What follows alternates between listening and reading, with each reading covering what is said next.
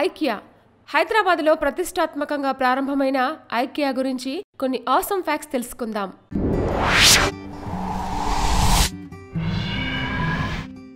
ప్రపంచం మొత్తం మీద అత్యధికంగా ఉన్న వర్కింగ్ క్లాస్, మిడిల్ క్లాస్ వినియోగదారులను దృష్టిలో ఉంచుకొని రూపుదిద్దుకున్న IKEA బిజినెస్ మోడల్ ను సృష్టించింది ఇంగ్వార్ కంఫ్రాద్ అనే స్వీడన్ వాసి.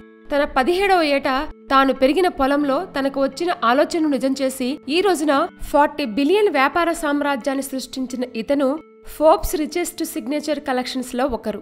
ఈ భూగ్రహం మీదున్న చెక్కను సుమారు 1 నుంచి 1.5% వరకు వాడే ఏకైక కంపెనీ IKEA. ఇంటికి అవసరమయ్యే వస్తువుల తయారీ కొరకు నరికే చెట్లకు సమానంగా సాప్లింగ్స్ ను స్థాపించడం తన కార్యాచరణలో ముఖ్యంగా చేర్చుకునే ఏకైక కంపెనీ IKEA.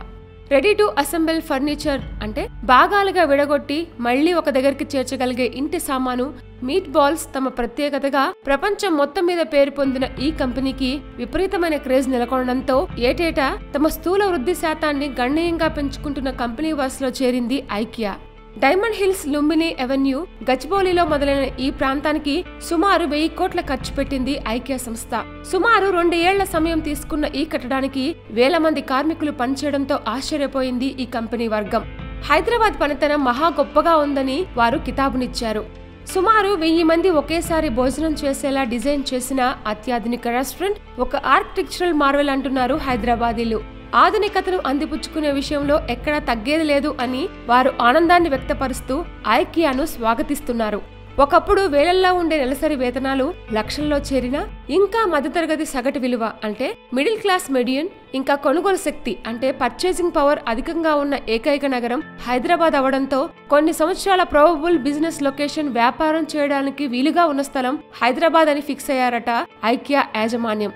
బొమ్మలు, కర్టన్స్, కిచెన్, బెడ్రూమ్ అప్లియన్సెస్ తో మొదలుకొని మనకు అవసరమయ్యే అన్ని శ్రేణుల్లో సుమారు 7500 నుంచి 8000 వస్తువులు ఇక్కడ అమ్మడానికి సిద్ధంగా ఉన్నాయి. జెండర్ బ్యాలెన్స్ ప్రపోర్షన్ అంటే పనిచేసే చోట్లో పురుషులు ఇంకా స్త్రీల నిష్పత్తిని ఖచ్చితంగా అందించడంతో ఇక్కడ సుమారు 50% మహిళా సిబ్బంది ఉంటారు. ఉమెన్ ఎంపవర్మెంట్ కు ఇదొక చక్కటి ఉదాహరణ అని బేషని మెచ్చుకుంది తెలంగాణ ప్రభుత్వం. KTR చేతుల మీదుగా ప్రారంభించబడ్డ ఈ షాపింగ్ కాంప్లెక్స్ విస్తీర్ణం సుమారు 4 లక్షల చదరపు అడుగులు. ఇండియాలో IKEA సృష్టించదలుచుకున్న వ్యాపార సామ్రాజ్యానికి 10 నుంచి 12,000 కోట్లు ఖర్చవుతాయని ఒక అంచనా వేయడంతో FDI పవర్ ఏంటో తెలుసుకుంటుంది ప్రపంచం. గుర్గాన్, బెంగళూరు, చెన్నై లాంటి ప్రాంతాల్లో తొందరలో IKEA తన సామ్రాజ్యాన్ని విస్తరించబోతోంది. వ్యాపారాలతో పాటు ఒకంత విమర్శలను ఎదుర్కొంటుంది ఈ సంస్థ. IKEA horse meet controversy, pollution control బోర్డును బెదిరించడం లాంటి ఎన్నో గొడవల్లో ఇరుక్కొని కోటాను కోట్లు కోర్టు పిలుసుకు సమర్పించుకుంది ఈ దిగ్గజ సంస్థ.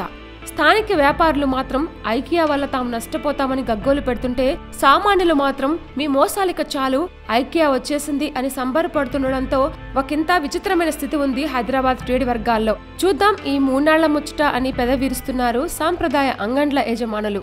మధ్యతరగతి నాడిని చూసే నరం మీద కొట్టే ఆలోచన ఉంటే ఎంతటి బిజినెస్ అయినా కాసుల వర్షం కురిపిస్తుంది అన్న మాటకు సరైన అర్థం చెప్తుంది IKEA.